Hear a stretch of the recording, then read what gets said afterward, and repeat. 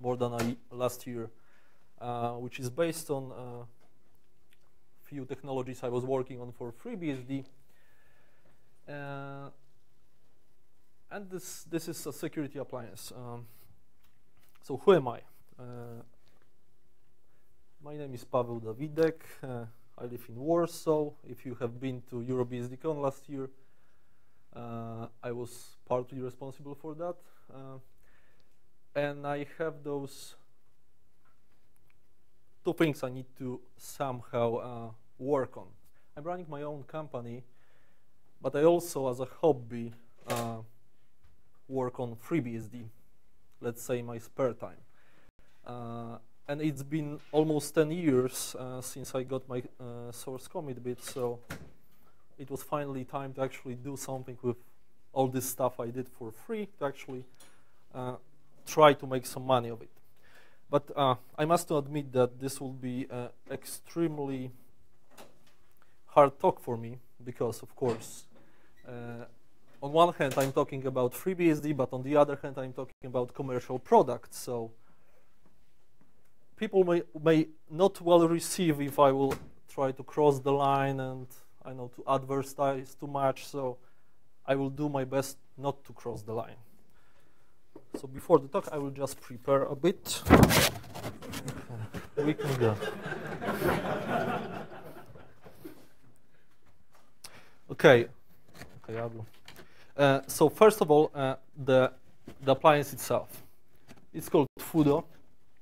And of course, what I could now tell you about is how nice the chassis is, how red it is, how you can, I know, and I'm not making this up, remove every single disk separately and just insert it back, or that we include cool red panel free of charge with a lock on it, so you can lock the panel and nobody can steal it. I could tell you about all this stuff, but I won't, even though I just did. Okay. What I will tell you instead is, I'll take this off as well, it just looks silly. I will tell you how it works. So, Fudo basically is what we call a tool, big brother tool. You put Fudo into your network and it can intercept all the remote sessions, like SSH, remote desktop, VNC, and stuff like that. It will intercept the session, decrypt all the traffic, store decrypted traffic, and you can then replay all the sessions and actually see what was going on. So if something bad happens, you have a proof, you can show what actually happened. So that was the idea for the product. But let's start from the beginning. We, of course, had to choose some kind of version control system, and this is pretty important task because, of course, if you use nice version control system, it will help you. If you choose badly, it can actually make your work harder. So we tried most of them, I think. CVS, Subversion, Mercurial, Perforce, Git, and we couldn't make the call. So I came up with a great idea. Actually, I came up with objective comparison of those all those systems. It sounds silly at first, but bear with me. So, any guesses with what Perforce rhymes? Any guesses? Yes, the right course, of course. That's very cool, but Mercurial, for example, it doesn't rhyme, which is pretty important. Okay, any guesses for Git? I will give you a hint.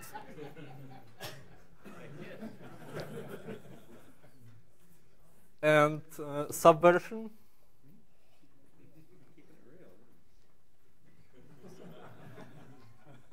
If you just find the proper way of comparing things, it's just clear. You don't have to do many research to actually figure out which is the best. Okay, any Perforce employees here? Okay, so all those us clicking was for nothing. Okay, great. Okay, next, building from source. This is, of course, important, especially if you try to leverage various open source projects.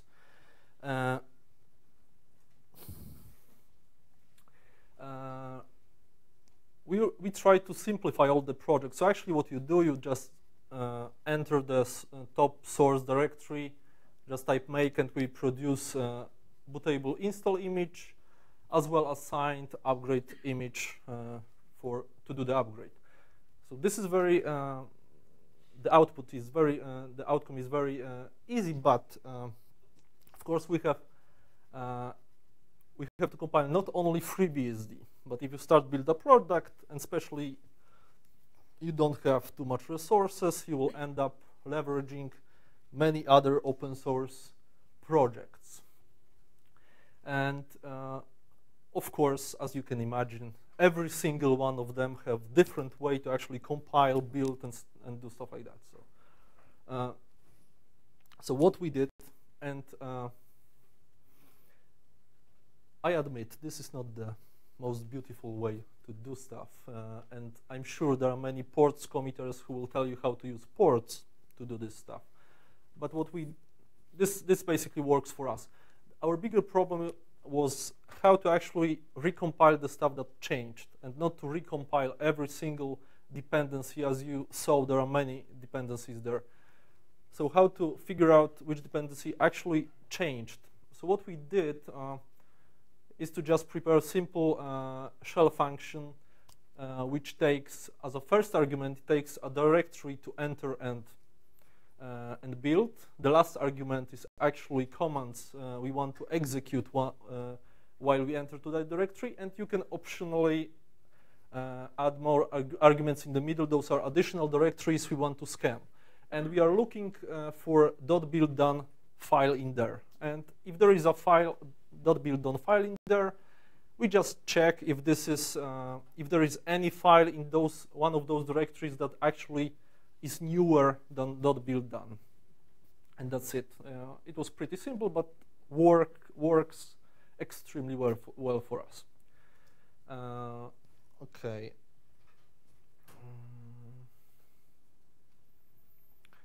So now I will tell you about, well, short introductions, because I'm sure most of you are aware of some of the technologies I'm using here. So we, of course, use GELI for block level data encryption. We have 12 disks to actually encrypt. We have some optimizations to Open Crypto Framework, which I didn't yet upstream, but we can encrypt all those 12 disks without losing any performance. So actually, if each disk provides some kind around 120 megabytes per second throughput, we can actually encrypt traffic going to all those disks at once using just a single 4-core CPU. Of course, we use ISNI to do that. And GELI provides a lot of other stuff we don't really use, like integrity verification or multi-factor user keys and stuff like that.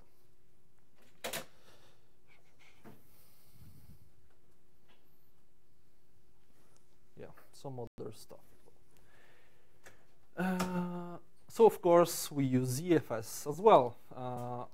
And if you are not familiar with ZFS, I'm not sure under what rock you were living under for the last few years, but ZFS provides all those cool stuff. We just need a fraction of the functionality, but ZFS is very convenient for us, so we just use it. Capsicum, that's the cool technology that is in FreeBSD now. It provides two basic functionalities: tight sandboxing, where you just call cap enter, and you enter in a really tight sandbox. I will talk this subject to death in a moment. And capabilities. I will talk more about capabilities during Dev Summit track in 2 hours or so. But this is very important. I will show you how we use it in practice. Okay, so let's try to boot the machine. The lesson we learned, well, it wasn't a lesson. Our design goal, also with our previous products like authentication system, was that we never keep customer secret at our company anywhere. We thought that this will never pay off, but then someone break into RSA, stole the secrets, and actually it started to be very important to not keep the customer's secrets around. And we never did that, and food also don't do that. When we ship a box to the customer, we also include 2 pen drives which are empty, and during first boot, we generate encryption keys for GELI, and we store those keys on those pen drives. You only need one of those pen drives, either of them, to actually boot the machine, and you only need the pen drive during the boot. Once the box is running, you don't need the pen drive. So of course it depends if you can trust physical security of your data center or not. You can leave the pen drive. If you do, you should take it away if you don't. And of course you cannot boot machine or access any data FUDO collects without those pen drives. Is the second one just an extra copy? Yes, it's a backup, simply. Because if you lose those 2, you can't access the data. At least that's the hope. File system layout, or more partition layout we use, we have this very small partition, which is just raw 4 kilobytes for very basic configuration, stuff like serial number of the given appliance. We don't want to use file system in there, so it's just raw storage, very small, to use for very critical bits that identify the box, for example. We, of course, need boot partition, and we have 3 partitions, UFS partitions, where we keep our operating system. All those partitions, when we operate on them, they are read-only. So when we install the system, it never gets mount read-write. So entire operating system we use is on read-only partition. And we need 3 because this is how we upgrade. When we need to upgrade, we just put upgrade image on next partition, and we will try to reboot using that partition. And of course, we use some swap and ZFS, which is actually GELI encrypted partition with all the data we use. So there is no really place to. The rule here is that the file system is either read-only or encrypted. So how we do the upgrades? This is the partition that the operating system is running from at this point. When we store upgrade image on the next partition, we use GPT attributes I added to FreeBSD some time ago, and we mark this new partition using 2 attributes, boot me and boot once. This basically means that if we try to reboot the GPT boot code, will try to find partition with this boot once flag, will clear the flag, and will try to boot from it. If it fails, on next boot, actually it clears boot me. Well, I don't want to go into too much details, but the idea is that the new partition will be tried only once. If we fail, the next boot will actually boot us again from this partition, and also we will be able to detect that the boot failed. So after boot, we can either fail, and this is what we get. This will be the flag that will be set on next boot, and we can see that our upgrade actually failed. Or it succeeds, and we set only boot once flag without boot me, and we have, and of course when everything is done, but this is done by rc.d script gpt boot, it will remove boot me flag from the 4th partition and set the boot me flag on the 5th partition. Those are all the components we use for upgrade, more or less. So we have GPT boot, which during boot detects if the boot succeeded or failed, sets up all the attributes properly. All the upgrades we have to do runtime, we just implement in rc.d style scripts. Currently, we have around 20 of those, and we store them in etc upgrade directory. And what we do, there is a rc.d script that actually copies all the upgrade scripts which are not in the done directory yet to the to-do directory. Once those scripts are copied, we will continue the booting process and we will execute all of them. So, for example, if we have to add some tables to database and do stuff like that, this will all happen during the boot. And we can, leveraging this mechanism, we can actually also set dependencies properly, what should run before what, and stuff like that. And this doesn't add to the booting process because once the script is successfully executed, it is moved to done, and it won't be part of the next boot. So it doesn't really cost much to have many of those scripts.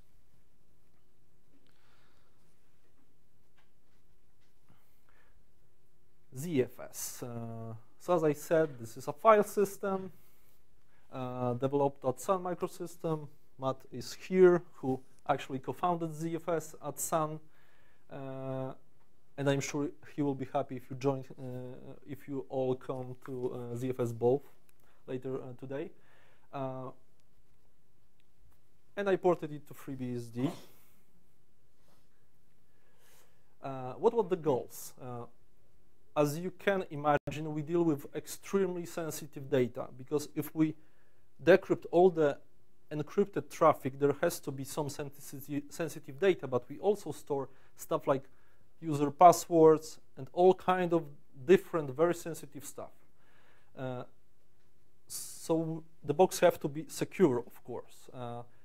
We need full accountability, which means that every user who logs into the destination servers through Fudo we can provide some strong authentication. So, for example, you have 5 servers with only root account, and you allow every single user to log into this root account. If you put Fudo in front of those servers, every one of those users has to have individual login on Fudo and individual passwords or method to authenticate. And when he logs in using his own login, the Fudo will switch the login to root. And the user will be logged automatically to root account, but Fudo will know which user it actually is. So we can know if that was the user who actually breaks something or someone else. One of the things I would change in OpenSSH is to by default actually log which SSH key was used to authenticate. I requested that 10 times. Yeah, that would be very useful. It's getting lost. I'll do it again. Yeah. We can provide strong authentication using some external authentication server. We have to provide secure storage because we have to store all those sensitive data. And we have to secure all the protocols handling, because hopefully we will support many different kinds of protocols. Currently we support SSH, remote desktop VNC. We have MySQL and Oracle in the works and stuff like that. For some, we leverage open source projects. For example, for remote desktop, we use FreeRDP mostly, which is really great when it comes to how it is developed, but not really secure.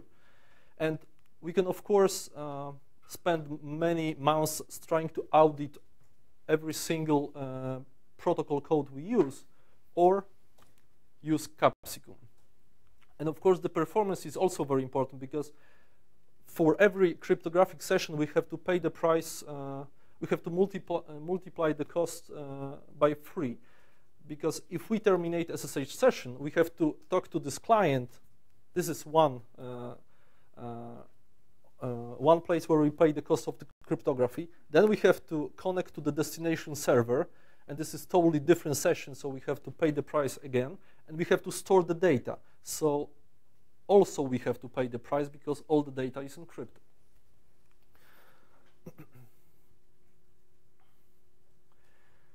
So what we do to protect on this data? We use GELI, of course, with AES in XTS mode. We store keys, as I explained, on pen drives. We use ZFS checksum SHA 256.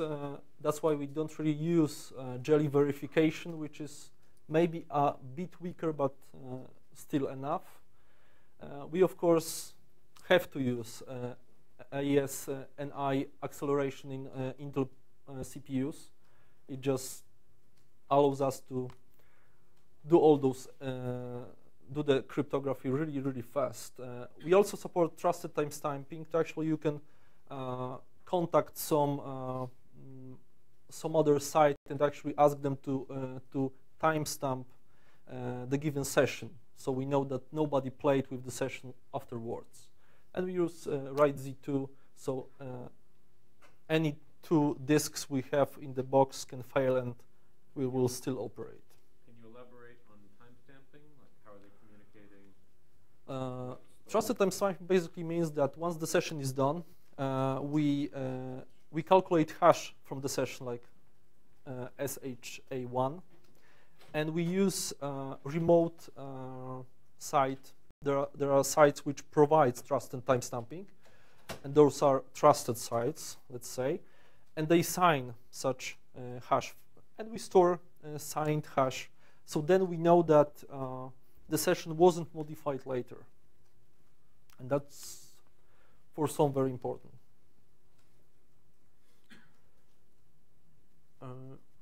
Yes, for ZFS we use only those. Well, not entire functionality, of course, but the key ones for us is write Z2, compression, especially for SSH sessions. It saves us a lot of space. We are looking forward to actually integrate LZ4. And we use snapshots to replicate session data within a cluster.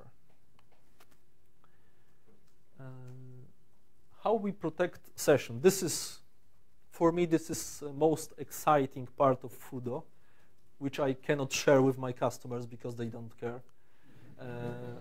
But I will share with you. So, every single session has 2 processes that handle the given session. We have a master process, which is just generic process. It doesn't know anything about the protocol itself. And we have slave process, which implements the specific protocol, SSH, remote desktop. Master, of course, has to have some privileges, and slave is closed in Capsicum sandbox. Slave runs all the logic. Master is initially responsible only for authentication. And master also provides all the resources and capabilities the slave needs to actually work. So when we execute slave, it doesn't get much. We provide 1 second of CPU time. It has 5 minutes to actually authenticate the given user, to provide graphical login window, or in case of SSH, to interpret protocol specific information, to actually extract username and password. It gets only 32 megabytes of memory and access to read-only access to a configuration directory. So if it has to provide graphical login window, this is where the graphics is. And of course, it has to have communication socket with master process.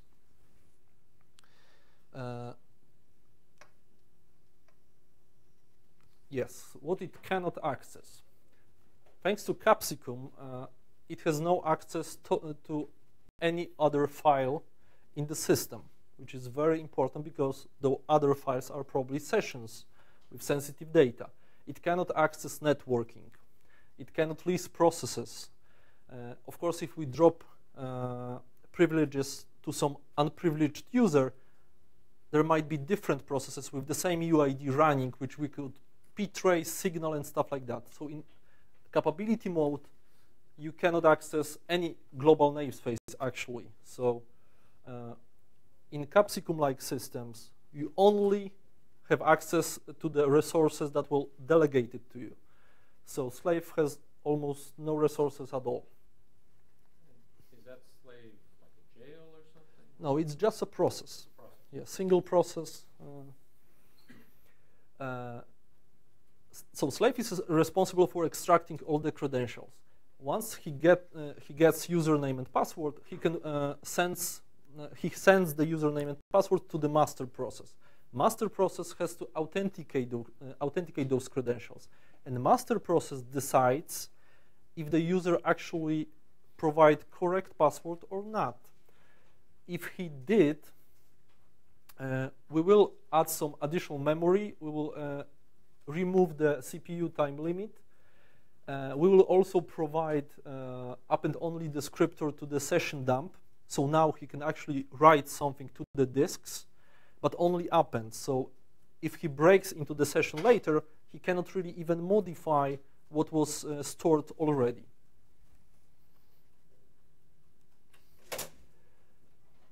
But even after authentication, it still cannot open any other network connection. I'm not sure if I mentioned in the previous slide. If the user is authenticated correctly, we also provide the descriptor with the connection to the destination server, because slave, of course, on its own cannot connect anywhere. So even after authentication, slave still cannot access any other server or any other file in the system or actually anything except for processing this particular session. So it's really strong security provided by Capsicum we try to leverage in the product. And it works great, if you were wondering if. Okay, what's next? Multi-master clustering. Yes, this is something we added not that long ago. We replicate everything asynchronously because we don't really need to do anything better than that.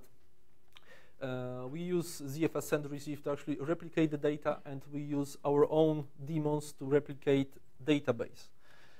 But there were a few challenges actually to implement this. Because of course there are a few potential problems when you replicate database. And I'm very sorry about that. I'm not really a database guy, so maybe this is all obvious to some, but so the question we asked: what we lose if we replicate the data async, not sync? Because if we need to replicate data synchronously, we have to use HAST, which is block level replication. But of course, what you want to do when you replicate is to actually move the logic as high as possible. As high as possible it is, the more information you actually know if there was a split brain or not and stuff like that. So do we have to synchronously replicate the data or not? That was one of the questions. Another one, how do we avoid collisions of identifiers for table rows? Or how to distinguish insert from delete? Let's say two nodes connect and one has an entry and the other doesn't. And how can we figure out if actually someone on this node delete the entry or someone on this node insert the entry? And we should replicate the insert or we should replicate deletion? And of course, how to deal with update collisions. The same row was updated on two nodes. What to do about that? So the solutions. In our case, we lose nothing by doing async replication. what the user sees is actually administrator on one node adds new user, and the user will appear in 5 seconds on another node. That's really not a problem. So for us, we don't really need synchronous replication, so it saves a lot of work. How to avoid collisions? So of course, what we came up with, every single node in the cluster has some serial ID. So what we did, we start ID numbers on each cluster node. We multiply the serial number, so we still have few bits left because the identifiers are 64 bits. So we just start at some number, and we just know that there will be no collision because every single node has different range of IDs it can use.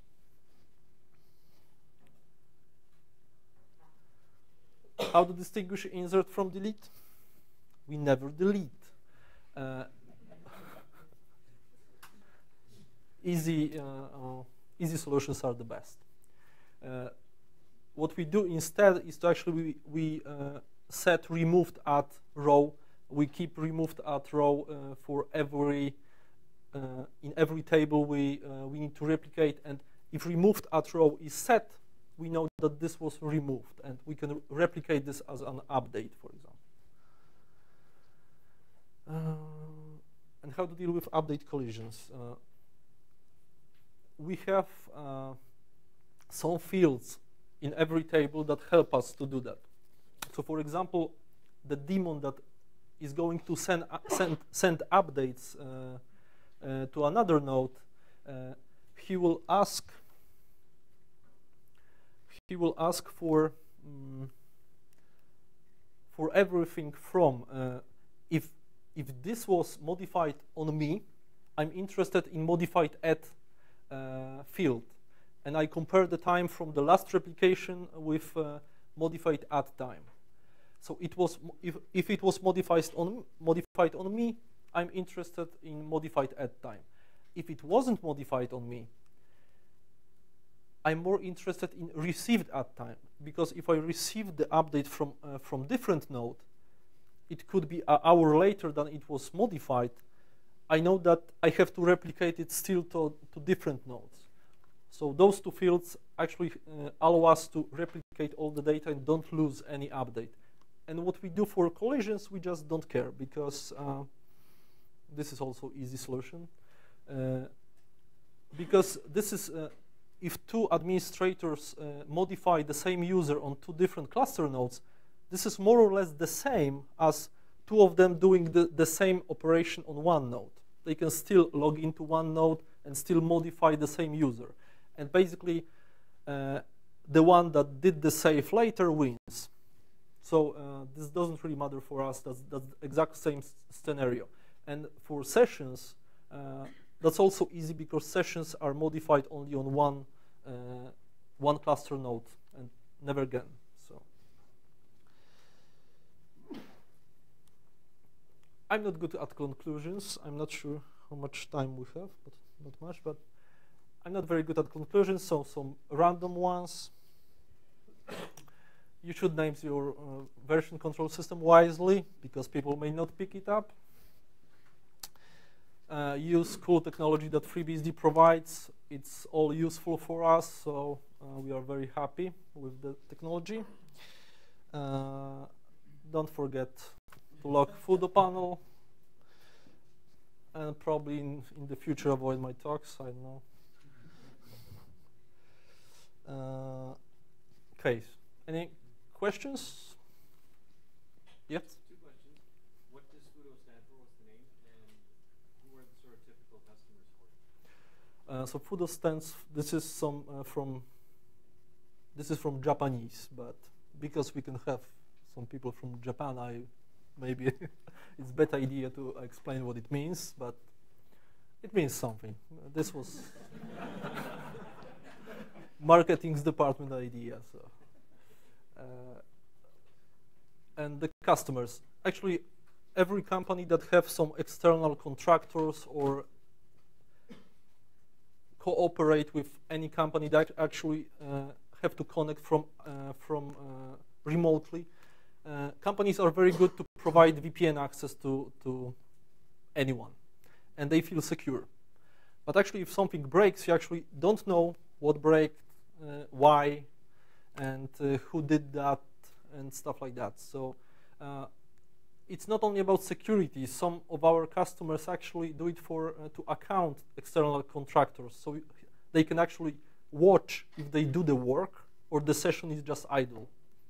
So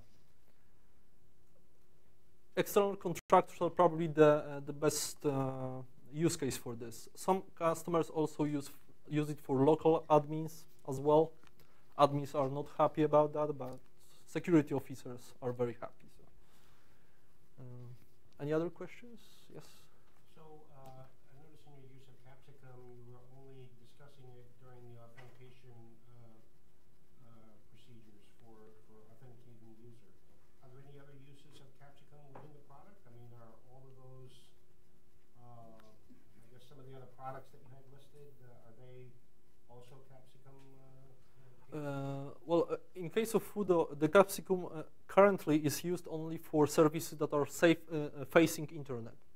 So, because when you connect to administration panel, for example, you do it from management network.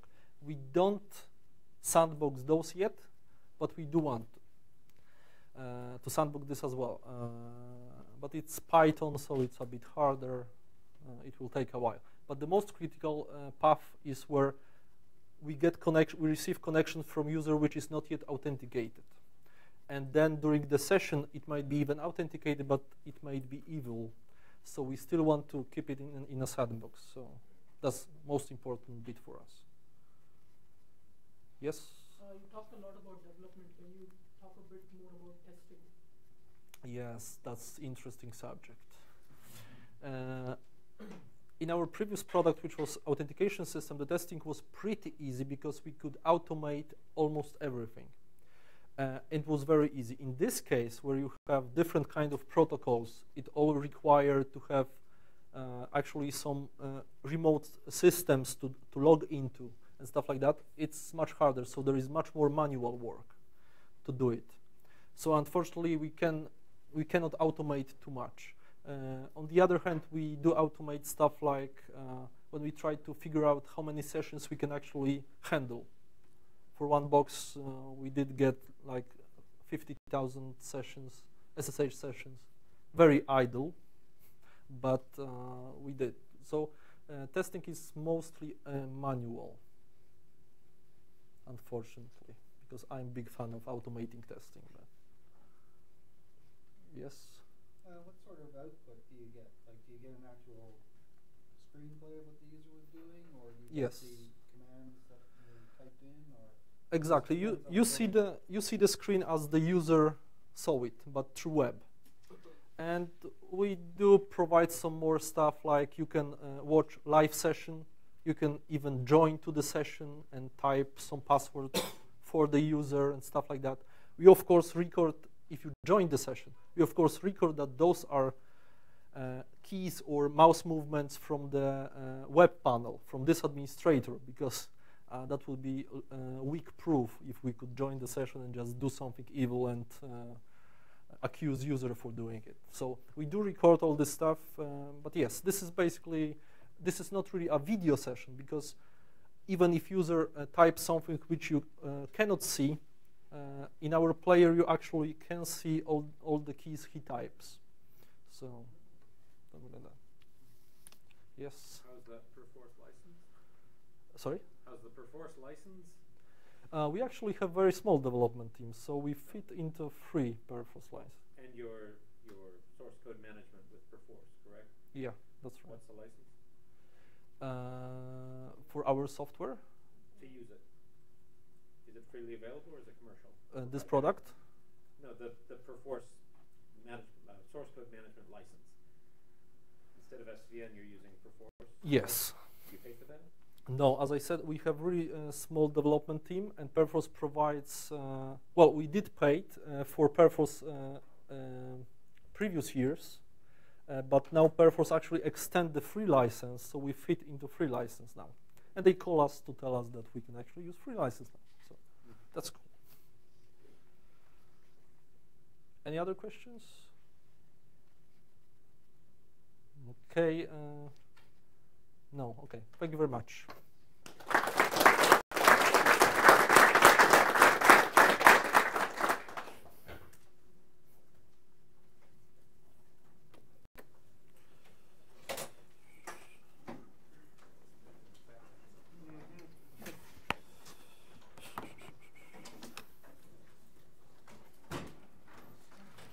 If anyone wants one of these, it's here for grabs.